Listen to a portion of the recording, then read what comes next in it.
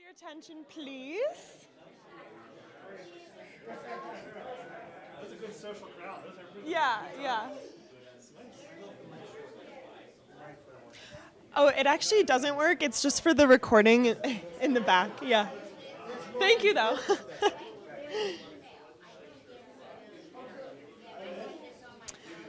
Alrighty, good evening, everyone. Thank you so much. Yeah, the mic actually doesn't work. It's just for the recording there in the back.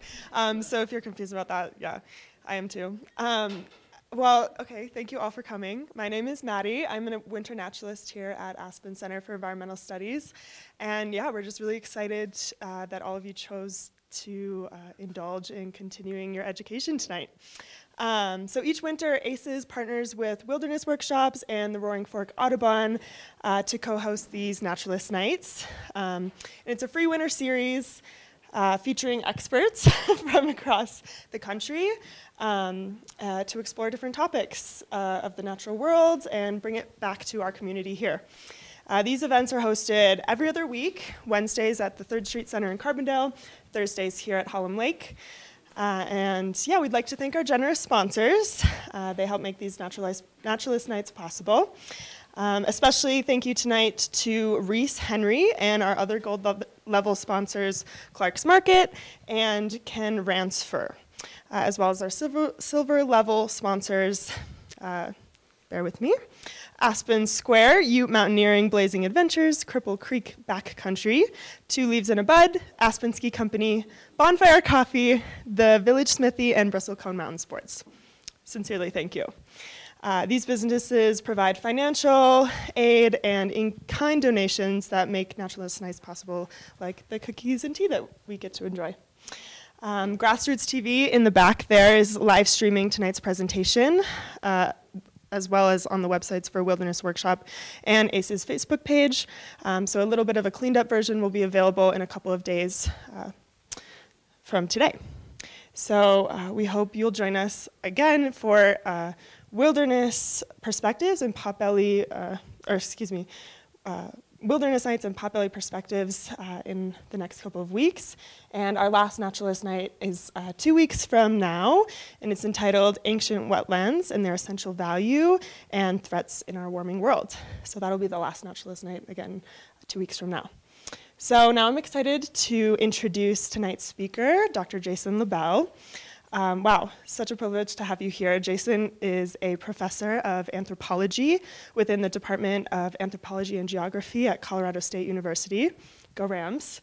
He's also the director. Yeah. He's the director of the Center for Mountain and Plains Archaeology, as well as the curator for CSU's Archaeological Repository. His research specializes in the subsistence, mobility, seasonal aggregation, and camp layout of Native American hunter-gatherers inhabiting the West over the past 13,000 years. So cool. And he has a primary emphasis in Colorado. And he has active research projects underway in Rocky Mountain National Park and within several wilderness study areas in the deep canyons of the Northwest. I will ask any questions that you may have if we could reserve them for the end. The presentation will be about 45 minutes or so, and then we'll have a 10 to 15 minute Q&A. We'll try to get to everyone.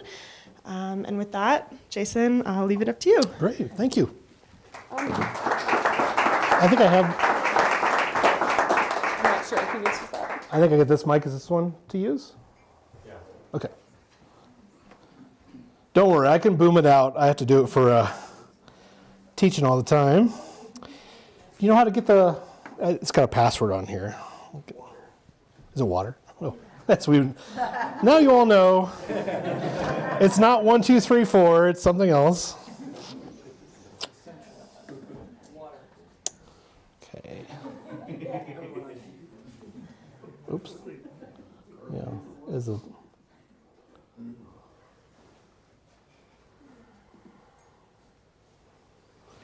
Is that on? It looks like it's not even on.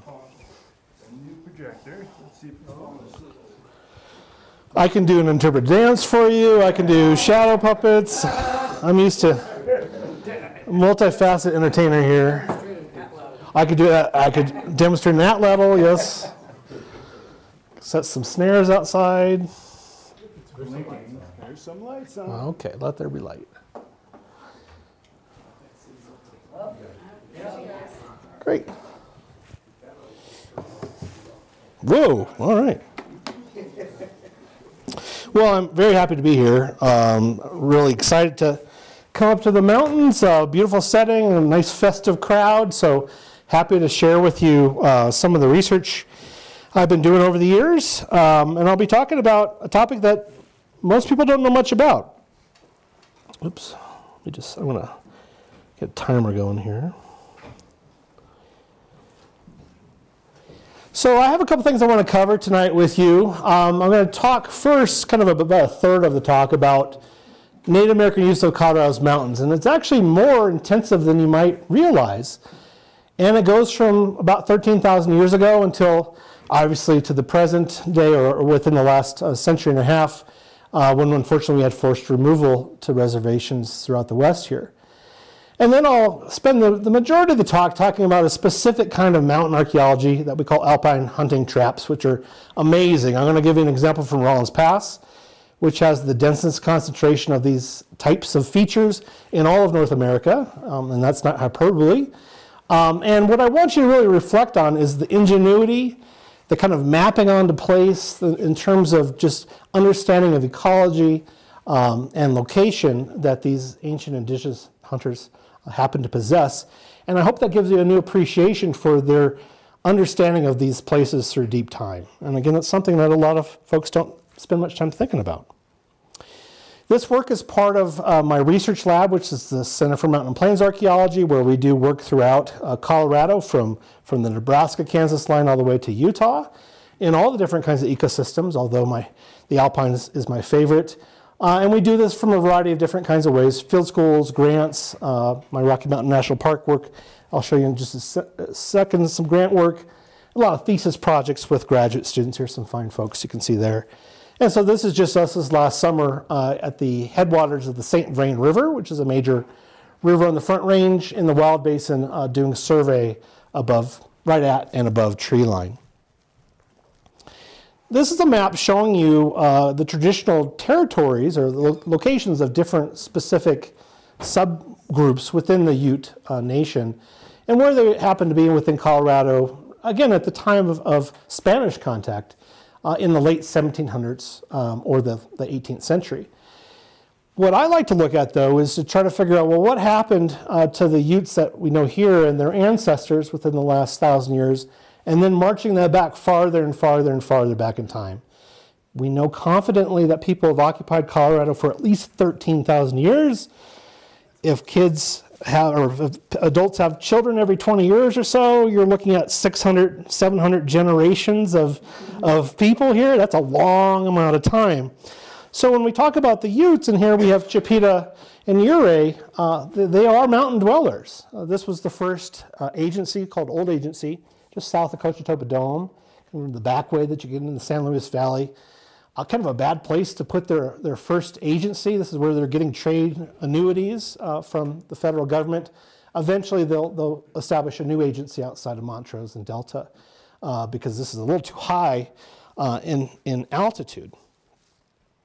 So there's a couple questions, 1 and 2, that kind of direct some of this work that we'll be walking through. And this is a non-technical talk. This is meant to be something that kind of just gives you the highlights of some of this research.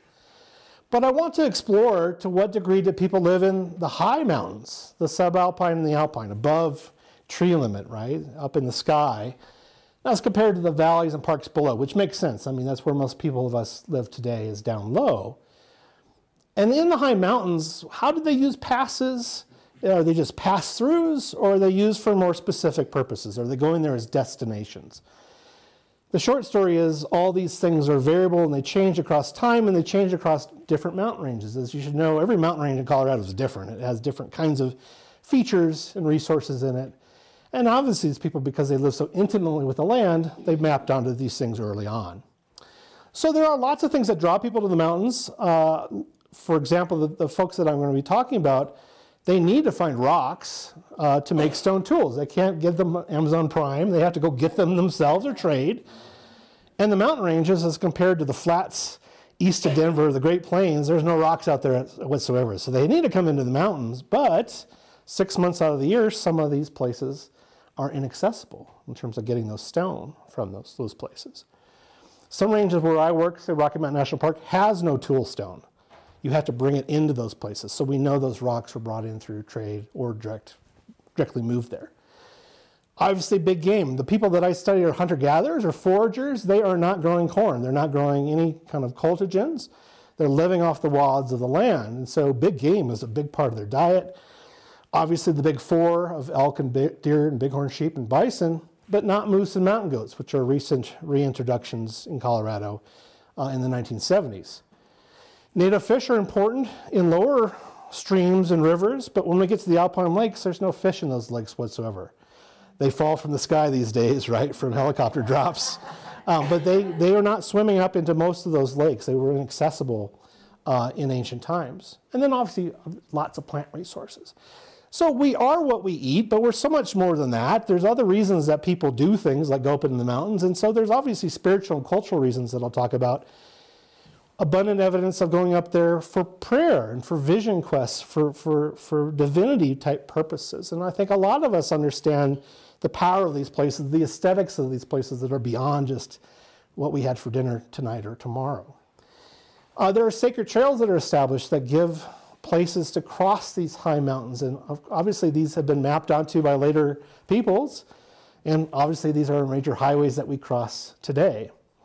And then at some point in time, these mountains become an established homeland, and they have residents that say this is our place. And whether they defend it or not, in terms of warfare and violence, the populations are generally pretty small, so that's not something that we see in a systematic sort of way. But they truly belong in the sense of established places for specific groups in the past. So I like to use metaphors and analogies. And so we can think about, this is not when I drove up here a couple days ago, but if you come from Denver before and take an I-70, it's so revealing as you crest that first time and you see the high mountains. They reveal themselves, and of course there's the Denver Mountain Park right there where the bison are. Right, this is right by Chief Hosa. And this is the Front Range. This is the mountains that we view living along I-25, where most people live in Colorado. This is the James Peak Wilderness area. I'll be talking about game drives that are up on those highest peaks there in the coming minutes. I-70 is a travel corridor, right? It bisects our state from the east to the west. And so what do you do on travel corridors? Well, occasionally you're moving through them pretty quickly and you're staying at places like a Motel 6. You know what Motel 6 is all about. It has a bed, it has a TV, it has hopefully a lock on the door, but you're not staying there for very long. You're going through very quickly. So in the sense of the mountains, is this how people are using these places? They're traveling through them very quickly to get from point A to point B and really not spending much time up there for long periods or for specific places. Well, at periods in the past, it certainly is that. The mountains are used that way. This is some of our earliest culture. This is what we call Folsom points. These are 12,500 years ago or old in terms of this kind of fluted projectile point technology. And what's amazing, for years we thought this was a plains-based culture because we have fantastic sites of this culture that are spread from Canada to northern Mexico. The most famous site of this is the Lindenmeyer site, which is north of Fort Collins, a place that I work with my students. It's the biggest Folsom site known. But in the last 30 years or so, we now have abundant Folsom sites up in the mountains of Colorado. The yellow stars show you the locations in places like Middle Park, and South Park, and the Gunnison Basin, as well as the San Luis Valley down by the Great Sand Dunes. Significant places at high elevation, generally 7,000 to 8,000 feet in these places. And that's high compared to, say, the coast of Texas or the coast of Georgia. It's not high compared to the 14ers behind us, but it's certainly in the mountains. And you can get, there's some consequences of it. Now, what's interesting about these folks is that in green there are low passes in our state. There are hundreds of passes that are known. But each of these high altitude basins can be accessed by passes that are lower than 10,000 feet in elevation. So they are the first passes to melt. This time of year, they're starting to melt out. And you can get into the high country relatively early in the seasons, right? Kind of into the spring, well before the summer. So the fact that they're up here doesn't make it challenging for them to get up into these mountains because they're not truly in the peaks, they're in the valleys down below. Subsequent generations of paleo peoples, though, this is between 9 and 10,000 years ago, truly started to use the mountains differently. These are spear points from the so-called Allen cultural complex. They're beautiful points that have parallel flaking, diagonal flaking that goes from the upper left to the lower right on them. And they're very diagnostic. We have these sites throughout the Rocky Mountain West. And these folks start showing up not only at passes, but also high altitude lakes, oftentimes in cirque lakes that are dead ends, right? These are places that you're not traveling through, you're going to these kinds of places. And it's probably not a coincidence that these folks are coming to these lakes after the end of the last ice age, because these subsequent periods, or the previous period, excuse me, all the glaciers above us had not completely yet melted. These folks are in, as soon as those glaciers melt, they're up there. So they're occupying that high country pretty early on, again, 9 to 10,000 years ago. Where I work at Rawlins Pass, we're fortunate to have some major Allen sites up on the pass. This is a former student of mine. I was surveying probably 2 feet from him when he found this complete Allen point, and I was happy for him, but incredibly jealous at the same time. But now we've documented a number of these Allen sites up at this particular pass at Rawlins Pass. You can see Winter Park Ski Resort and Mary Jane in the background right there. This is a pass that connects Eldora Ski Resort and Winter Park in terms of as a crossing. Other examples, now this I brought some examples from the Vail Pass camp. This is a kind of one of those transition type sites. I'm sure you've driven either to Frisco or Vail. This is right before the summit of Vail Pass. If you make a right there, you can go to Shrine Pass and go over towards Mount Holy Cross. And when I-70 was being kind of built in the mid-1970s, archaeologists surveyed all these valleys to make sure things weren't going to be destroyed. And in that process, they found this major campsite at Vail Pass.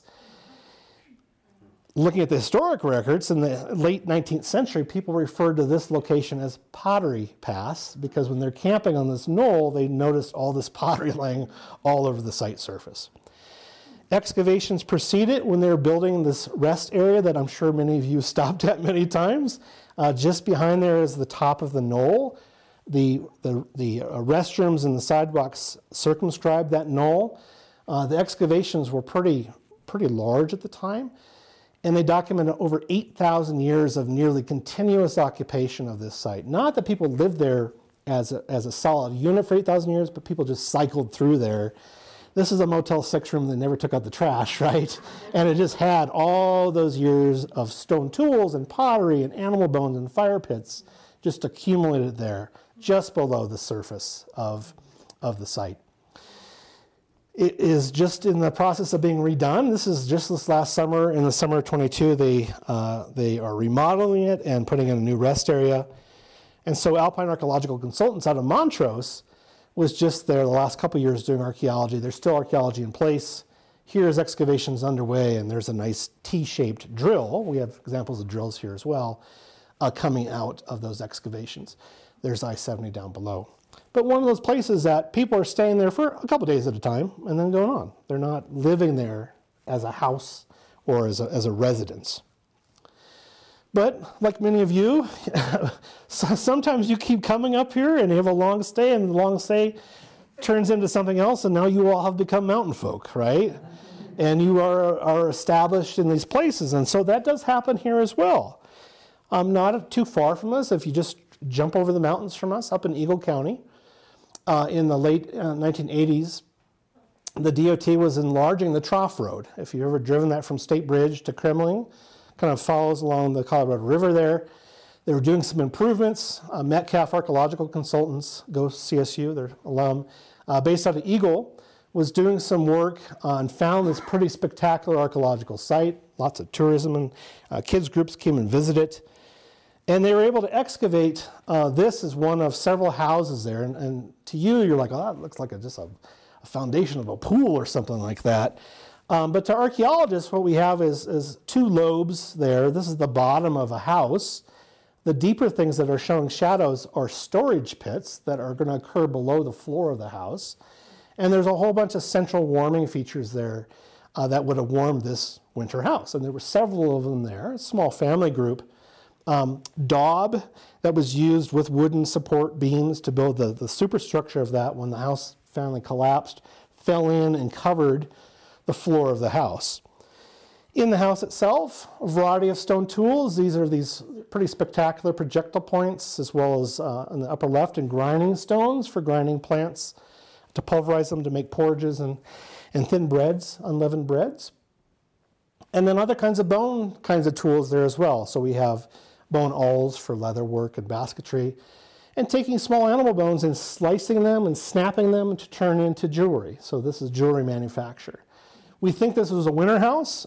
These are the kinds of things that we oftentimes find in winter houses, because if you don't have transportation and you're locked in your house all winter, that's when you're working on clothes. That's when you're working on jewelry. That's when you're playing all sorts of games in these places that are going to keep you warm over that long winter time. This is kind of a big deal, because this is 7,000 years ago that people are putting up their winter houses up in the mountains, not on the edges of the mountains, but in the mountains themselves. But as you know, this is down in the bottom. This is on the river channel itself. And it's only a stone's throw from Radium Hot Springs, so I'm sure they went over there as well. It's a short distance away. Finally, we have sites like this. This is Old Man Mountain on the edge of Rocky Mountain National Park in Larimer County, where we work. There was the Continental Divide behind it. Here is this granite knob that sticks up in the air.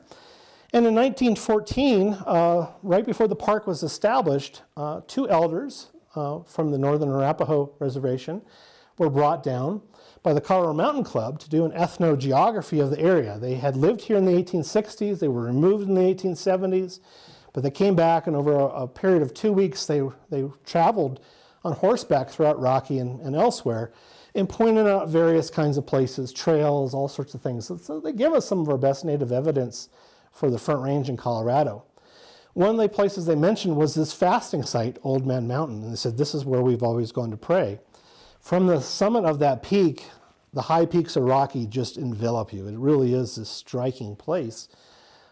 Several years later, archaeologists went to that site and formally documented in the 1930s, and it contained aberrant kinds of things like chunks of obsidian, which are coming from New Mexico or from Yellowstone National Park. Those are our closest obsidian sources. Southwestern pottery, all sorts of things that we typically don't find. And again, this is in a campsite. It's not on the river. It's just this granite knob sitting by itself. But a good example of one of these sacred visionary type sites for Native peoples. Well, what I've just described is only a part of that record. And this is, for the most part, a low record. It's up in the mountains, so it's not New Jersey that we're talking about here. It is high, but it's not this. This represents, so this is the Raywall Wilderness. We actually have sites that we're working on in this valley itself. Some of those Allen points that you saw earlier, we have a really nice site that's eroding out on a glacial moraine in here. But what about these high mountains, these subalpine and alpine ecosystems? You'd call them the shiny mountains. Are people using these high altitude places? Well, let me start walking you through what we know about those highest places. This is a map of Colorado where in orange it depicts the contour interval of 3,000 meters, which is just about 10,000 feet, 9,800 feet or so. And you can see it's a pretty large area. You can see the major ranges that you'd recognize here. If you collectively add up all these lands, it's the size of the state of Maryland. So it's a significant amount of real estate above 10,000 feet. Again, other than Leadville and a couple other places, most of us don't live above 10,000 feet. We live, again, down below that.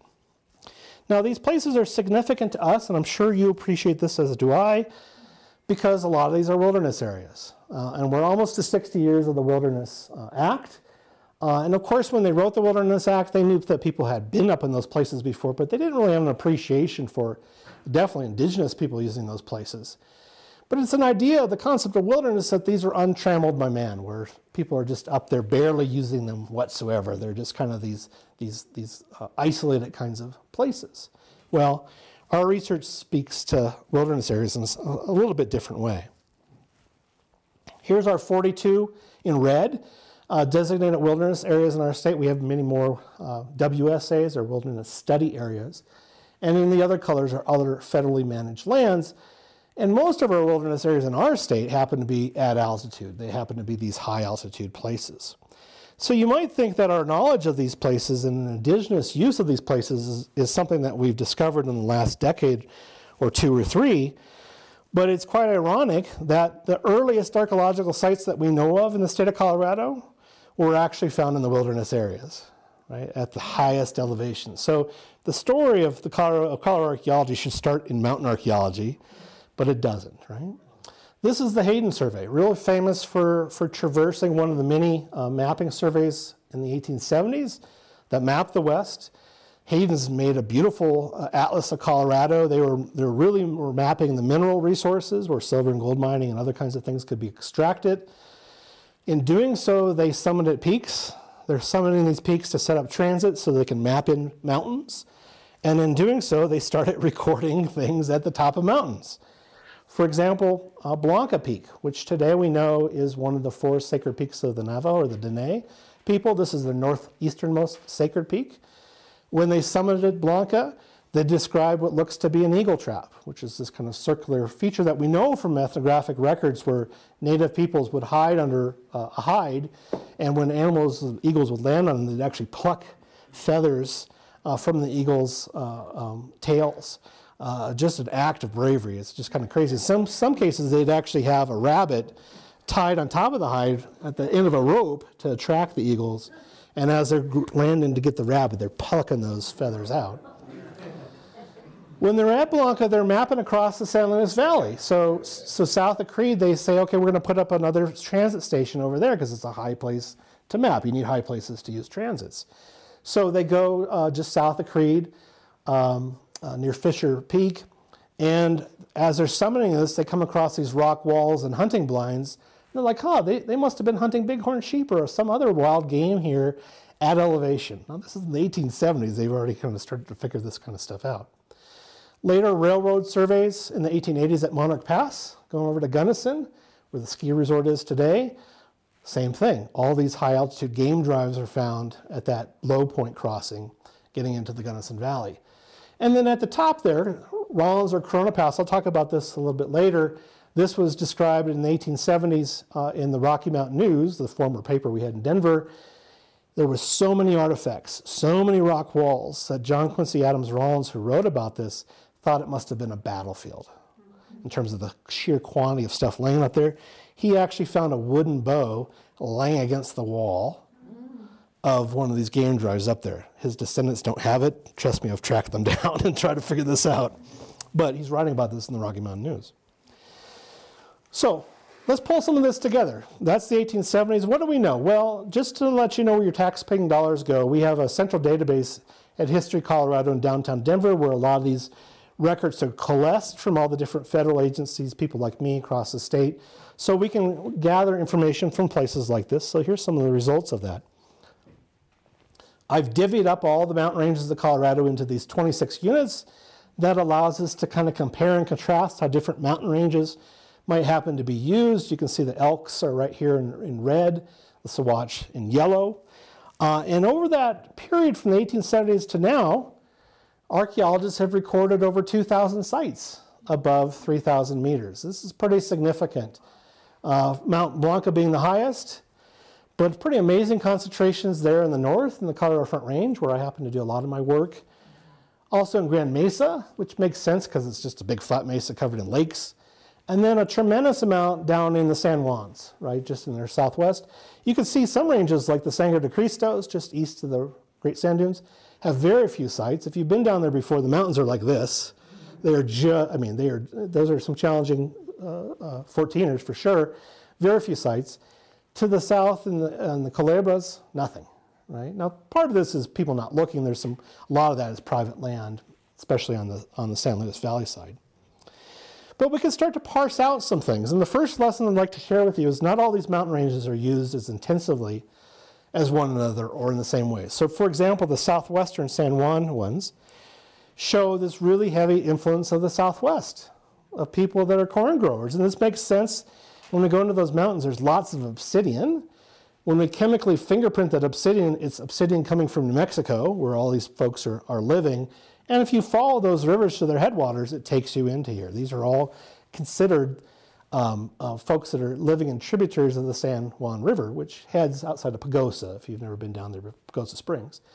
And we have major southwestern sites spread throughout this kind of country. Unfortunately, a lot of southwestern archaeologists stick to the pueblos and they don't go up the hills, and those pueblo folks are up hunting in those high mountains. And it would be a much more compelling story if they told their whole seasonal pattern besides just growing corn down low. They're supplementing with some pretty tasty bighorn sheep up in the high mountains. At Chimney Rock Pueblo, which is a new national monument that President Obama set aside a decade ago, there are bighorn sheep effigy pots at that pueblo. So obviously they're interacting with bighorn sheep at places like Chimney Rock. Where we happen to be, these units, the Elk and the Sawatch and the Collegiate Range, no matter how we add these things up, they contain fewer sites than expected. Part of it could be that we're not looking as much. I don't think that's exclusively it. I think part of it is just the nature of these mountains. It tends to be pretty rugged. A lot of the other places that we work have really good cirque systems with tons of lakes, although there are lakes in these mountains, but a little bit different. I think that there's so much in the core of Colorado that they're not as intensively used because they're a long distance away from other kinds of regional populations. And then finally, where I happen to work in the Northern Front Range, we have tons of activity here, and we think of these are plains groups using these, and just on a seasonal basis going from the lowlands to the highlands and back and forth and back and forth. Same idea on the western slope, using the White and the Yampa rivers. People are moving from Dinosaur National Monument area up into the flat tops and up into Steamboat and using that on a seasonal basis east to the west.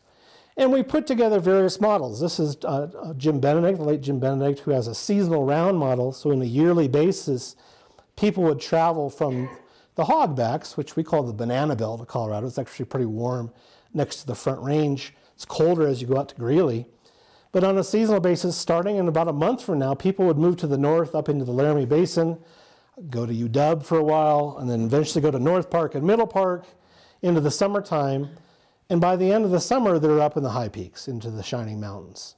Do some hunting, and then they're going to winter down in that lower hogback zone. Pretty intriguing kind of model. It's counterclockwise, and why do they do this? If you leave Boulder or Denver right now, you hit the highest passes, and they're all snow-covered. If you go north, it's super easy to get into Laramie. It's windy as heck, but it's easy to get into Laramie, and it's easy to get in North Park because those are the same passes those Folsom points, those Folsom folks are using, really low elevation passes to get into those park basins.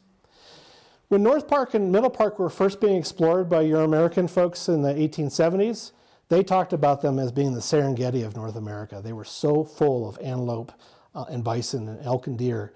They just couldn't believe how much animals were up there. The Northern Arapaho called North Park the game bag because it was just so full of hunting sites for them. And we have amazing Northern Arapaho hunting sites at the very exit of North Park going into Wyoming. Okay, let's transition then to the game drives of Colorado. Now, what I find intriguing about them is they are evidence of what we call communal hunting, where people are coming together, and oftentimes it's multiple groups are coming together because these folks are doing this at a certain time of year, and it's like a barn raising, or it's a sense that if we pool our labor, even though it's risky behavior, if we have a benefit, which is getting all this food out of this hunt, we're all going to come out much further ahead. So there's just feeding your family part of this. That's a big deal.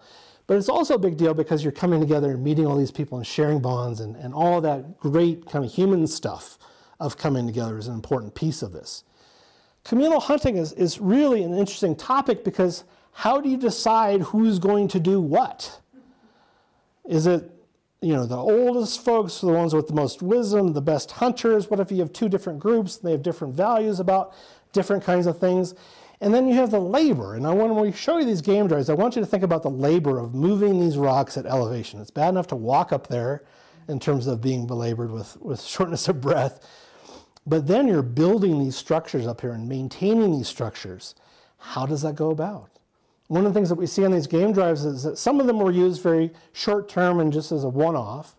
But some of them we call destinations that people came to time and time and time again and are actually remodeling or tinkering with them or changing their designs through time.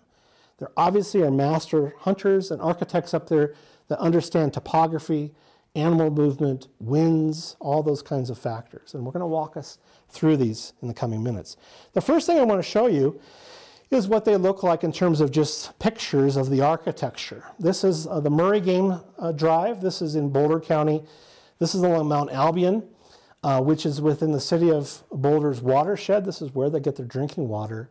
So this is completely protected today. The black arrows are pointing to this sinuous black line there. That's one of these walls, right? They're being constructed of rocks that are coming out of the patterned ground. This is rock that's been affected by glaciation processes.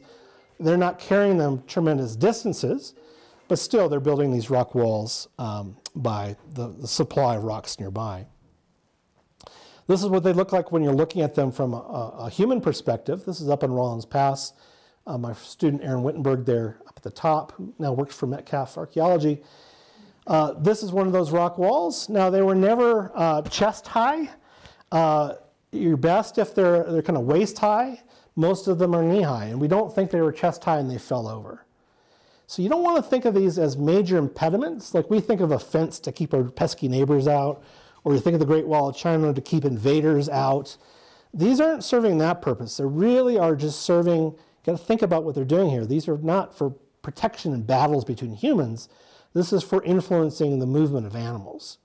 So the animals, rather than jumping across that, will actually turn, and I'll show you photos of this, and walk parallel or alongside those walls.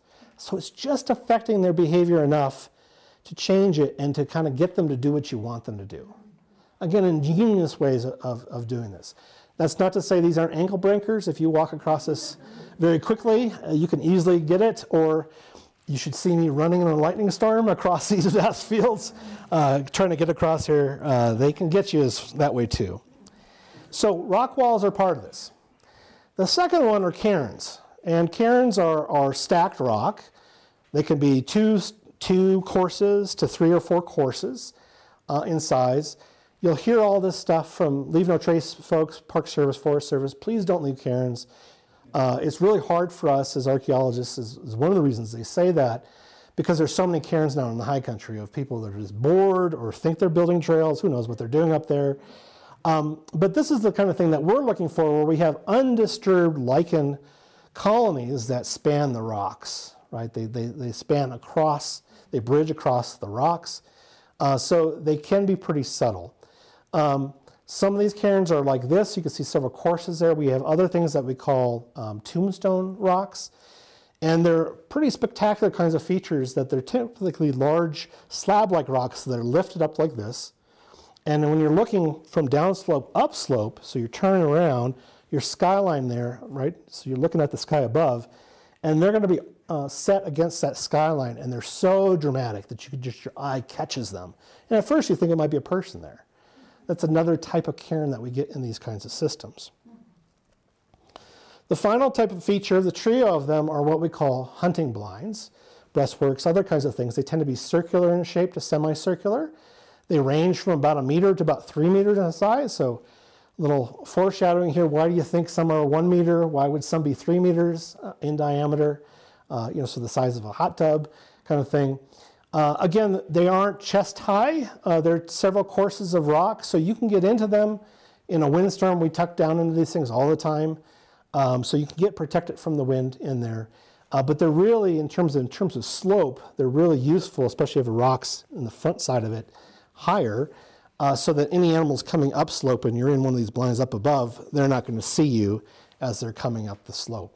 This one, you could tell, is not going to be used when this particular game drive, this on Arapahoe Pass, is being visited because it's covered with snow. So that's a really useful way of finding these things. If you have mapped images of snow, we can see them kind of sticking out. They're little circles in there. But gives us a window of time when these things could have been used. So once the snows come, that's the first place snows go, is into these pits. Now, nobody's going to dig them out to use them. They really are a late summer phenomenon, early fall. How do we date these systems? Well, we try to find diagnostic artifacts. These are 3 different ones from one game drive that we're working up at Rollins Pass. The brown tan one is a dart point from a spear thrower that was thrown with an atlatl, which is one of the oldest technologies that we have. When the Spanish arrived in Mexico, The Aztecs were still using spear throwers, and they were fearful of these tools because they could pierce Spanish armor with the force of that throw. That technology is around in North America for thousands of years. We have atlatls come out of dry caves, say in the Four Corner area of Arizona, New Mexico, here in Colorado as well. It's replaced with those smaller forms, both side-notched like this and corner-notched little arrow points. The corner-notched are the first ones. They show up with our earliest pottery. The side-notch ones appear about 1,000 years ago or so in time. So just like you could recognize different generations of phones, like flip phones versus different kinds of smartphones, they're all phones. These kinds of projectiles change through time as well. The function is kind of the same, but the style changes. And so if we mapped onto that, we can get ages from them. And we found these and dated them in archaeological sites to give us that index. We can also date charcoal from those from those hunting blinds. On some occasions, people are building warming fires in those hunting blinds in anticipation of the event occurring, so that charcoal itself can be radiocarbon dated to give us an age of when that blind was occupied. Another friend that we have, though, is peculiar to the high country, and this is Rhizocarbon geographicum, a very specific kind of lichen that's called the map lichen. And because it's in an Arctic and alpine environments, it grows very, very, very slowly. And so lichenologists, working with archaeologists, have actually established dating curves for this. So what we do is we measure the thickness, or the width, I should say, of those thalli as they grow out, and get a measurement of those thalli and get thousands of those measurements. And it gives us a sense of how big the lichens happen to be on the rocks that we're studying. Well, why is this significant? Well, as you know, if you go up into the high country and it's an area that doesn't get much snow on a permanent basis, you have lichens growing all over the place. If you pick up that rock and flip it over, there's no lichens. The downside surface has no lichens. As I always say, put the lichens back up. Don't kill our lichen friends. Put them on that face. But when these peoples of the past are building these features, they're picking up these rocks, they're moving them, and they're now exposing that surface that never had lichens on it to the surface, or exposed to the air. And the lichens start colonizing it and growing. And it basically has reset a clock or a watch on those lichens. In some cases, you can imagine in a very lichen area, you'll see these rocks, and if they have no lichens on them, it changes the dynamics of that rock field, because now you have solid black or brown rocks versus this kind of green colored lichen type surface. In other cases, if they want to disguise something, they'll put the lichens facing outwards because it's a camouflage effect as well. So lichens are another one of our friends. Okay, we're rounding base. We're going to give you some very specific things on Rollins Pass. Here's our distribution of sites at elevation. What makes the Front Range so remarkable is about 5% of the sites at elevation in Colorado, about 100 total, are these hunting sites. And almost 70% of them are in the Front Range. And we think it has a lot to do with Middle Park, which is adjacent to it, as well as the Front Range on the other side, the lowlands, and that animals are seasonally migrating through these mountains, and that humans have figured out that this is the choice place to take advantage of these migrating animals. We have dispersed ones in other mountain ranges. You'll see your favorite mountain range might have one or two. These tend to be just isolated small segments of wall or a small blind. So let's look at examples from Rollins Pass, as I mentioned, between Eldora and Winter Park.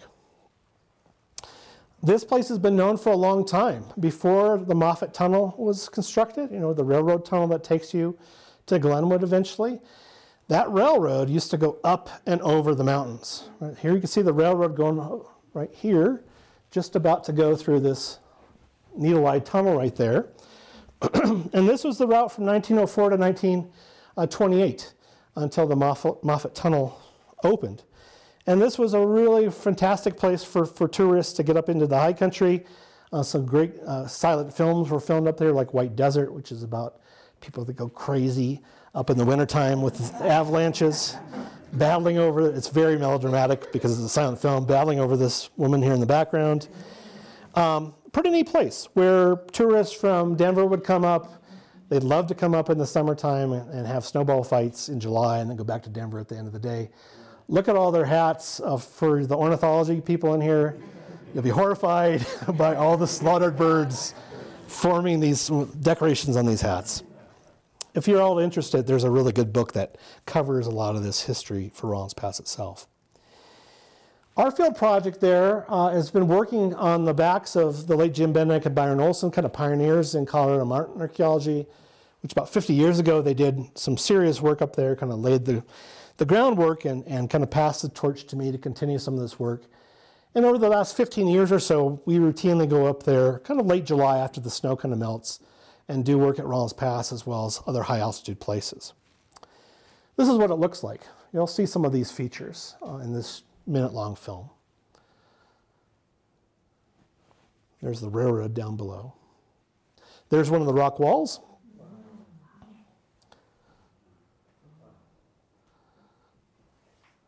This particular photographer likes fast shots for some reason, but look at this long, sinuous wall. This wall itself goes for over a half mile in length. Here's two parallel walls going to those areas of patterned ground where there's a killing field there. You can see the steep drop-off there. Down below down below to the right is into Boulder County. See that long, sinuous wall there? There's beautiful Cirque Lakes down below in the background. So at Rawlins Pass, there are 12 of those game drives. No matter which way the animals moved, north, south, east, west, southwest, blah, blah, blah, blah, every direction is blocked. We just looked at one tongue or lobe of that mountain showing these walls that you just see here in this particular image. So it's ingenious that they figured this out and had all these things constructed. It took millennia to do this and tinker with them over time. But we're going to look at this two different perspectives. First off, we're going to look at it just from aerial photos, and then I'm going to show you some mapped images to help you understand how these systems were used. Here's two of our biggest ones, Olson and High Grade. They're both on top of these knolls. This is just a fraction of the walls there. There are many more, but this is kind of a simplified version. And what would happen is animals would be grazing at the top of that arrow right there, and that is upwind. That's at the pass itself. And people would harass the animals, not getting them to run, but kind of just pushing them, being annoying as humans are, and getting the animals to move with the wind to the east, following along that wall. And this is much steeper than it looks. And as they come to that wall, they turn and they start going up slope. And you can see this is forming a large U or V-shaped kind of structure, and they're being funneled up to the very top there. Here's one of those walls in action. Right, this is in October. Again, this is a CSU field crew got stuck in a snowstorm up there. This is not the time of year they're being used, probably several weeks prior to this, right at the beginning of the rut or just slightly before. Some walls are not as spectacular. We have hikers walking through these all the time thinking these are mining features if they see them at all. Here's one wall. Here's another wall adjacent to it. Looks like they were tinkering with it or changing the orientation of those walls. And again, students measuring the size of some of these blinds. Again, a fairly small blind. And those features combined together. Here's a sinuous wall leading to one of those blinds. And if you look very closely in this photo, you can see there's some denuded vegetation here. And that's an actual game trail for modern animals that are actually walking through here, staying away from the walls. And in doing so are going to their ancestral killing fields. This is an area where their ancestors were killed many, many years ago in the past. And I put up game cameras on Rawlins Pass to document this so humans aren't around. This is from another, and we get elk and stuff walking along those walls. This is from a little more remote game drive that's near Berthoud Pass. And here we have mule deer walking along those features rather than jumping across them. We've also documented bighorn sheep on this same drive system. Massive, massive bulls, or not bulls, but rams. Up on this particular cone drive system.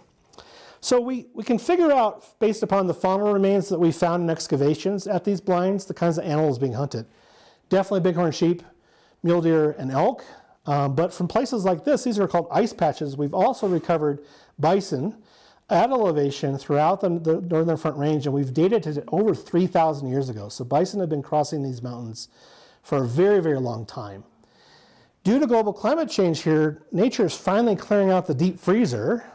And at these ice patches, which are like small glaciated type features, things are melting out. So we routinely, at the end of the summer, before the first snows, walk the 4 fields down below them and map animal bones, wood, and look for human artifacts that are eroding out of these deposits. We found several sites with human artifacts in them so far. But here's an example of 2 bighorn sheep skulls that have come out of this particular ice patch.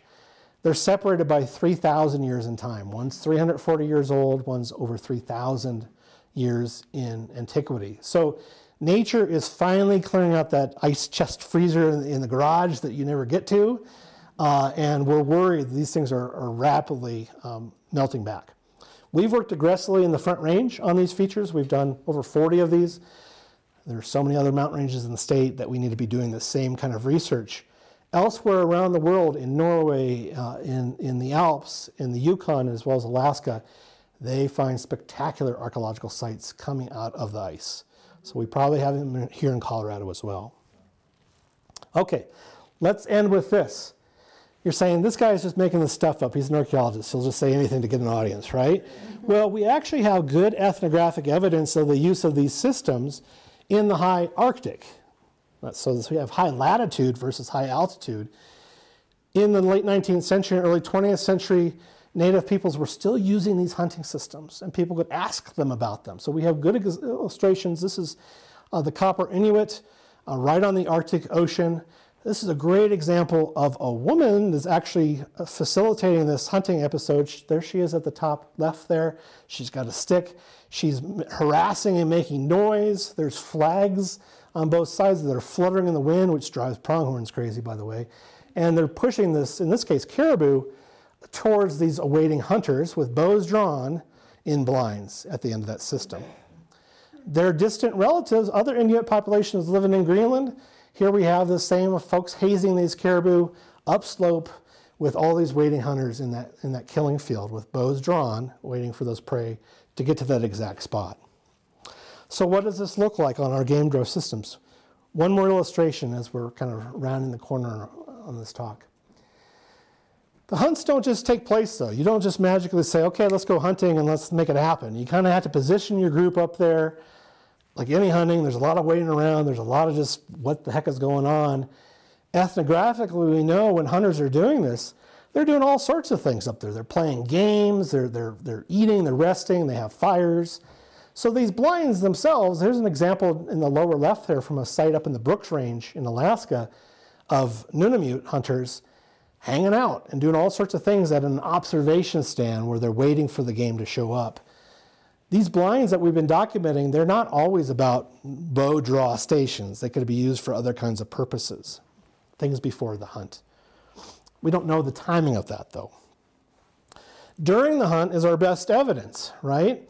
And what the ethnographic record and from the archaeological record, we have evidence of shamans, which are religious individuals within societies that are actually calling the game. And this is actually a very important part of indigenous groups around the world. It's not a Native American situation exclusively. It's around the world with indigenous hunters.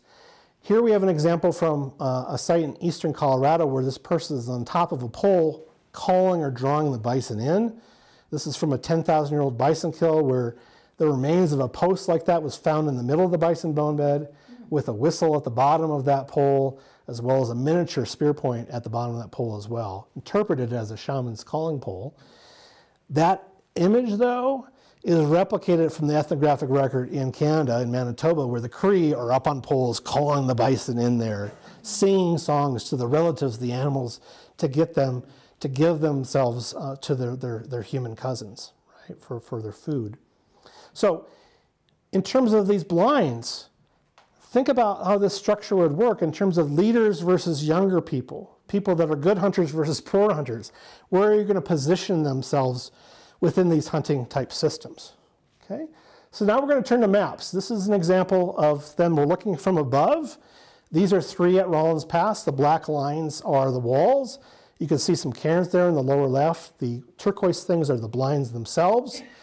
This is a group of 3 sites that have 80 of those hunting blinds on them. Over a mile of rock wall, as well as cairn lines. Wind is from the northwest. We know that, and I ran from lightning storms from that direction too. So here we have animals being pushed into those first two systems, right? They're smaller. They're not as intricate as this big system. Perhaps they're hunted there, perhaps they get through and they get to this next biggest system. Down below that system, you can see a zigzag kind of hiking trail. That's coming down the Continental Divide. It's cliff, right? This is, if they get past that, they're falling off the cliff. So those animals are coming straight into this killing zone right there.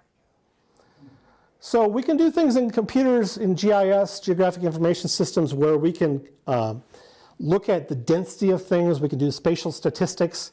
And sure enough, that biggest one in orange is showing that those blinds are clustered. They're very, very close to one another.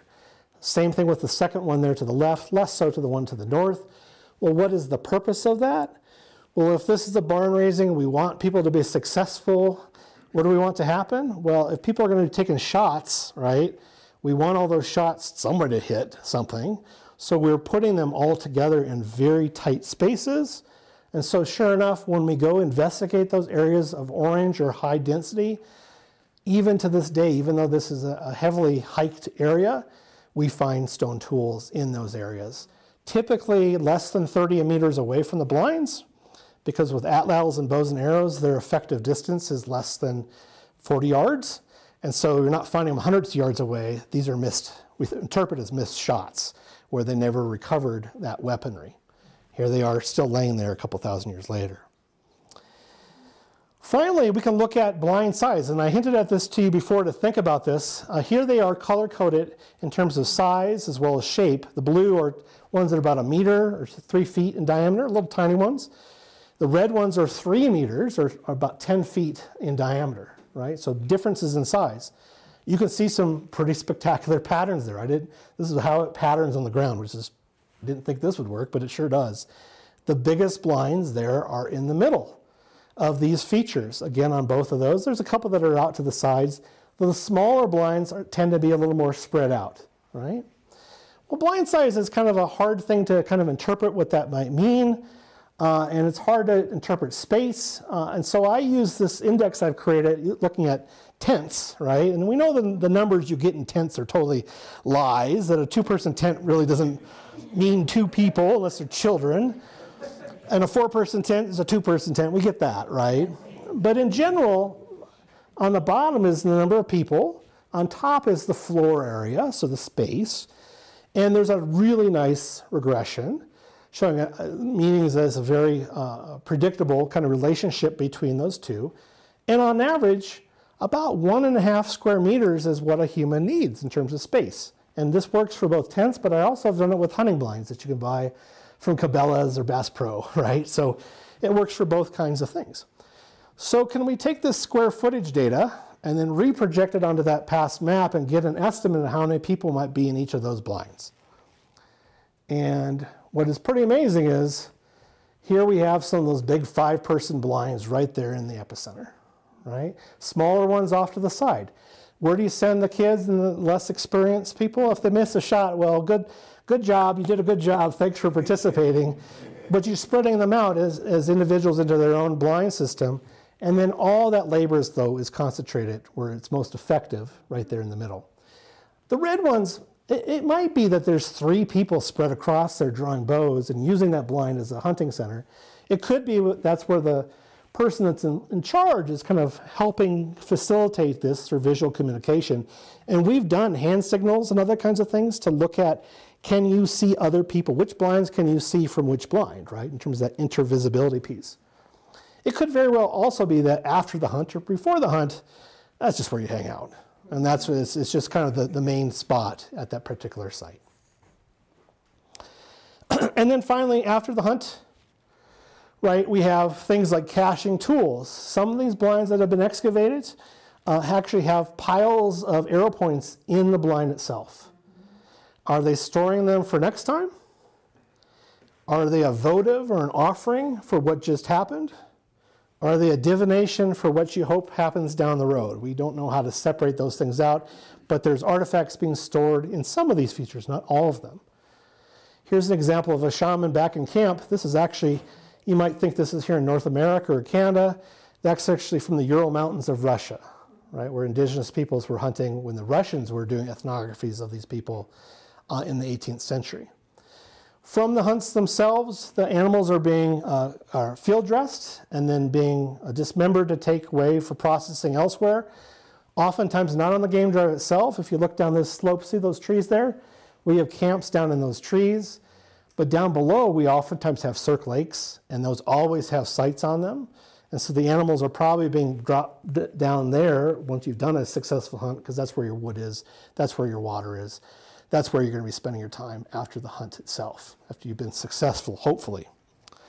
So just as an example of this, I don't know if this one's connected, but this is a recent discovery just last summer in Rocky. You can see a really nice slope behind there. It's perfect for one of these game drives. This is a pot drop, where people were carrying a pot, and we have pottery up on these sites up in the high country. They're carrying a pot, and we think they dropped it. It could have been an offering they left there and decomposed, but these are very common finds in, say, the Southwest. That pot shattered into 180 little shards in about a 10-foot diameter.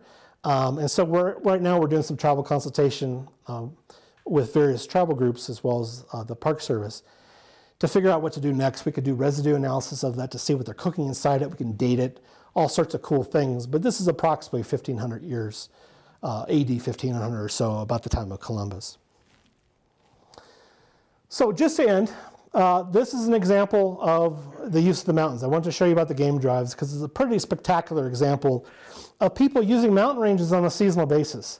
They figured this out. They know when animals are going to be up there. They're living adjacent to these places. They're timing it just right.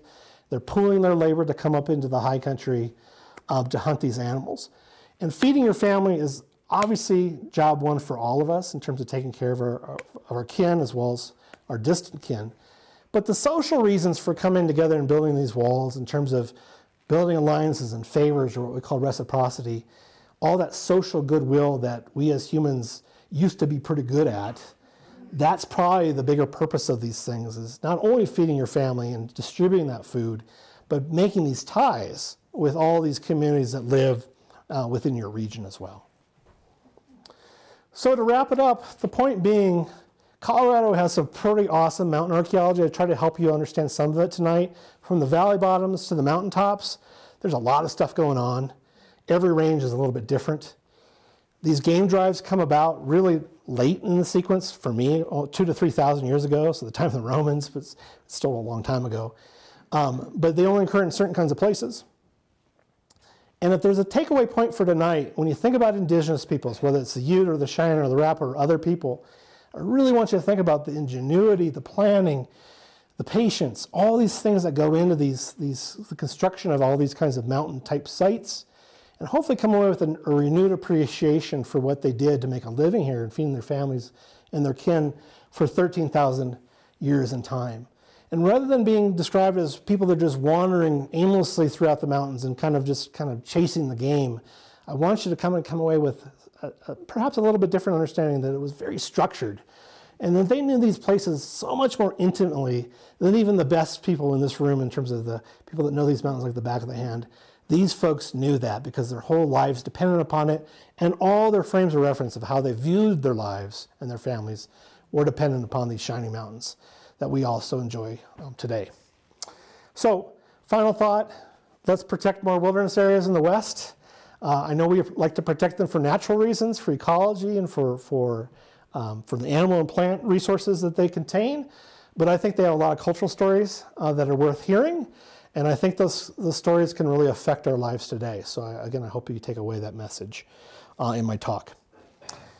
I couldn't have done this work without a ton of help from all my students over the years. Been at CSU for 18 years. Lots of folks have come and gone.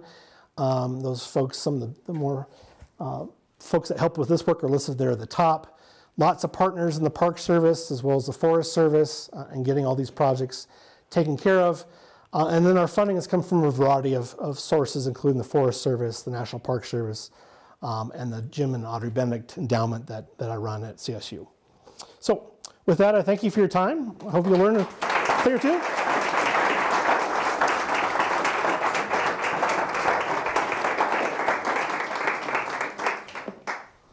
Thank you so much. much, Dr. LaBelle. That was extremely fascinating. We're going to open it up for a few questions. And just try to speak into the microphone. I know it doesn't actually make your voice louder, but for the recording, it's helpful.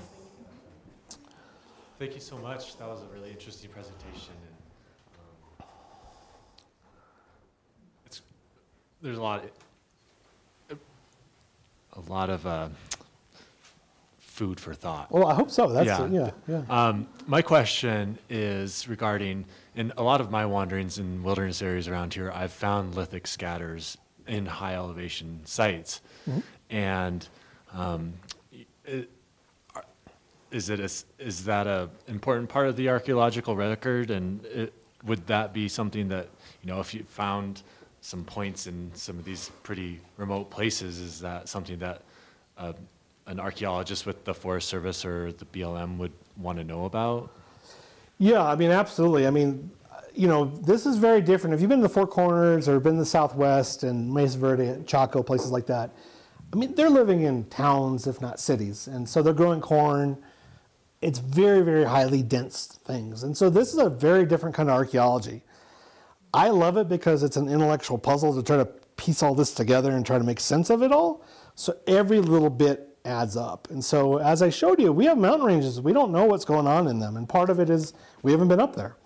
And I work pretty aggressively with people who find things all the time. I mean, I want those people to call me, that we go follow up on things. I mean, we go find it ourselves. We don't have a problem finding it.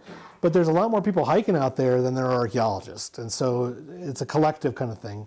Citizen science is what we like to call it because, this is a great example of where people can come together. I've given this talk before, or we've had people in the field visit us before, and they've mailed me artifacts from Rollins Pass that they had found in previous trips there. They mail them to us to be a part of this collective story. Yeah, so they're, contacting your local Forest Service office. I can't guarantee, what they'd say, but yeah, there's people that want to know this knowledge for sure.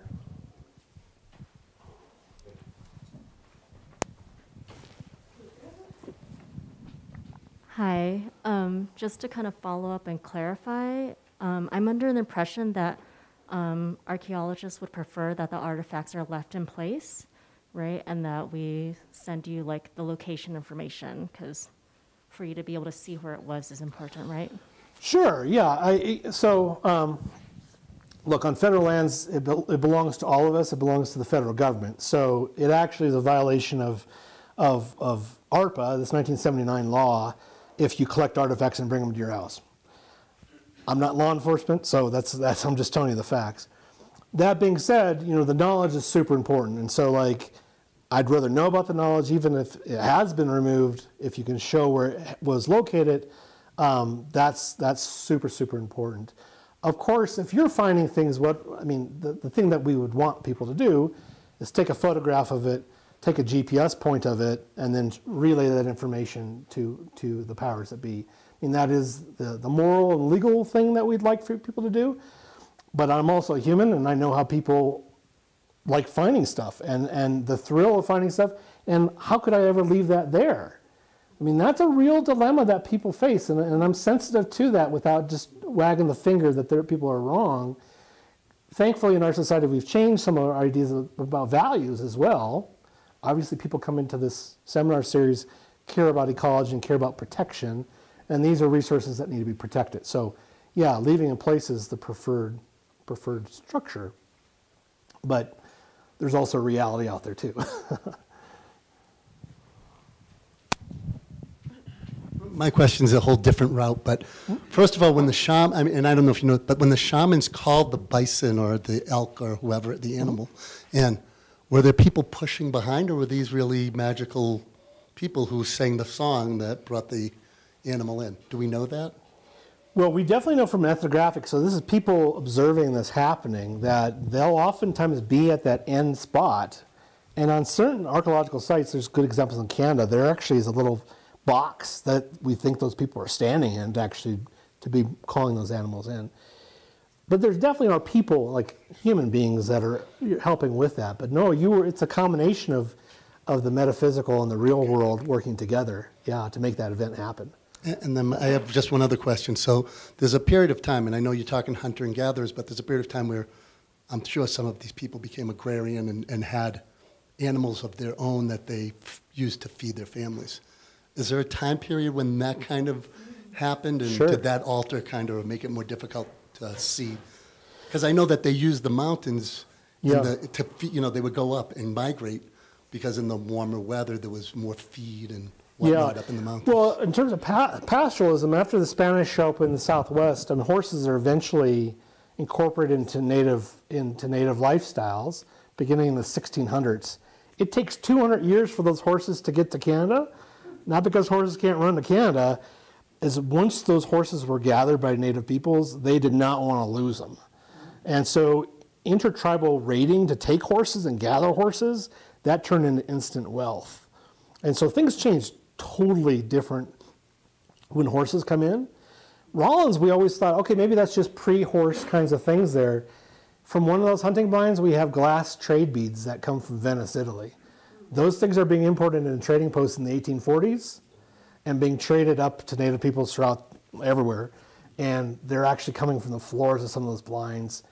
There's also portions of a top hat that was found in one of those as well. And that might have been somebody on the train, but we have amazing 19th century artwork of native peoples on the upper Missouri loving to wear top hats. It was a major item that was being traded in there. And they had incorporated both Euro-American clothing with native design as well. So we think these are used right up to the 1850s, 1860s. Most of these folks are still as hunter-gatherers. They don't have other kinds of domesticated animals other than dogs and horses. And they're not growing crops. They might be trading for crops, but they're not growing them themselves.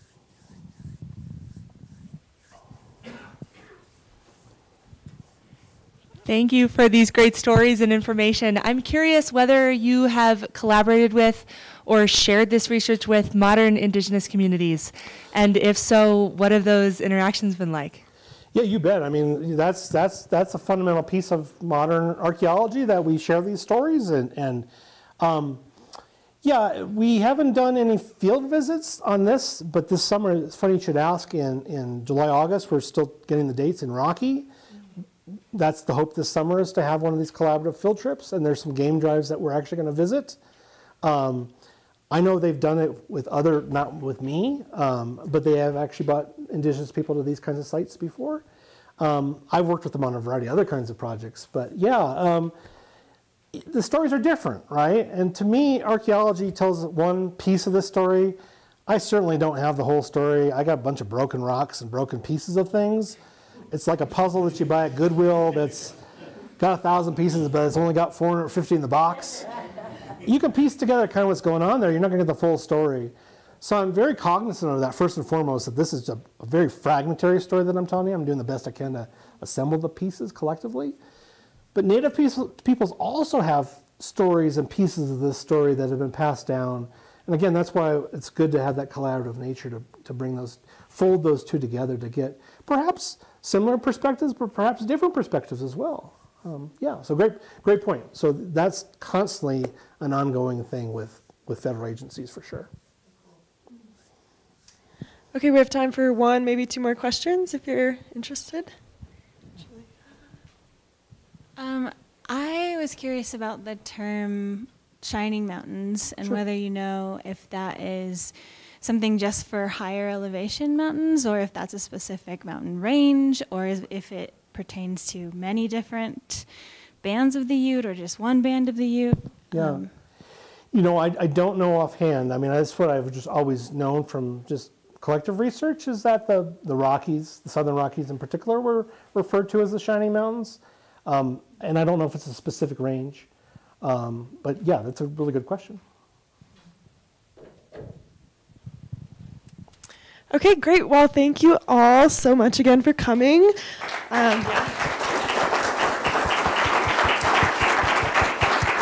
Yeah, we hope to see you 2 weeks from now for our last Naturalist Night on wetland ecology and climate change. So have a great rest of your night. Thank you so much. That was awesome.